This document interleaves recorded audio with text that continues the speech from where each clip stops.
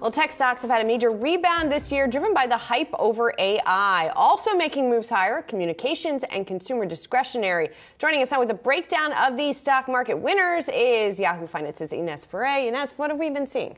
Well, we are almost at the halfway mark through the year, so we decided to take a look at the sectors. And as you mentioned, Julie, we are seeing that the rally this year has really been concentrated in technology, communication services, consumer discretionary. By the way, these three sectors were the biggest laggards last year. So why this tech-fueled rally? Well, part of this has to do with investors' expectation that the Fed may pause their rate hikes this year or perhaps even pivot. Then you had that AI craze that has really fueled the rally with names like NVIDIA. And then you also had the banking crisis whereby investors were getting out of financials, they were getting out of cyclicals. And speaking of, take a look at XLE. This is the energy ETF sector, down 6% this year. But remember, this was the biggest performer last year, up 64%. One analyst is saying perhaps also investors were taking profits from their energy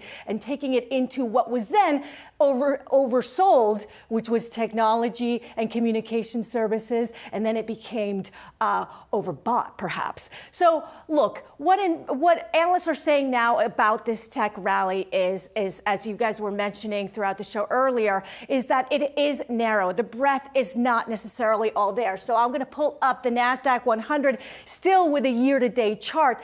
The Magnificent Seven, as Wall Street likes to dub them, including names like Amazon, like Alphabet, NVIDIA, up 161% this year. This stock last year was down about 48%.